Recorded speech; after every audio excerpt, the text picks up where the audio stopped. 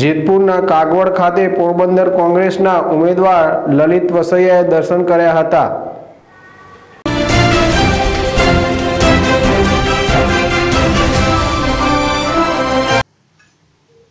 ગુજરાતમાં સંસદના ઉમેદવારી ફોર્મ ભરવાની શરૂઆત થઈ ચૂકી છે, ત્યારે ઉમેદવારો પોતાની આસ્થા હોય ત્યાં દર્શન કરી અને આશીર્વાદ મેળવતા હોય છે। પોરબંદરના સીટના કોંગ્રેસી ઉમેદવાર લલિત વસોયા આજે પટેલોના આસ્થાના કેન્દ્ર એવા કાગવાડના ખોડલધામમાં મા ખોડલના દર્શન કરવા આવી પહોંચ્યા હતા। મોટી સંખ્યામાં પોતાના સમર્થકો સાથે મા ખોડલના ચરણોમાં શીશ ઝુકાવીને આશીર્વાદ મેળવ્યા હતા અને આ તકે તેઓએ જીતનો દાવો કર્યો હતો।